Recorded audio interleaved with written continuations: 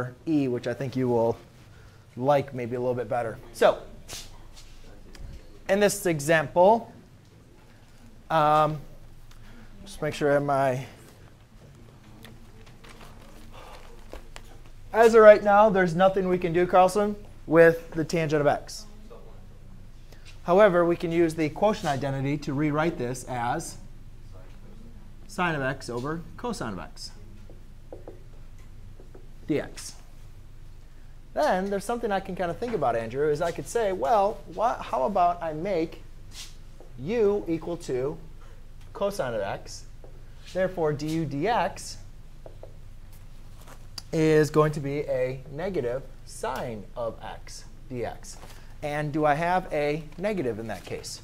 I'm sorry, do I have a sine of x, though, in the numerator? Do I have sine of x in the numerator? Yeah, so we're kind of good, right? All I need to do then is just negate this. So now I can rewrite this as a negative 1 over u du.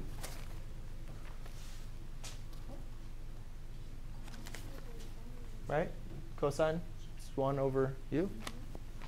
So I can go ahead and integrate this now.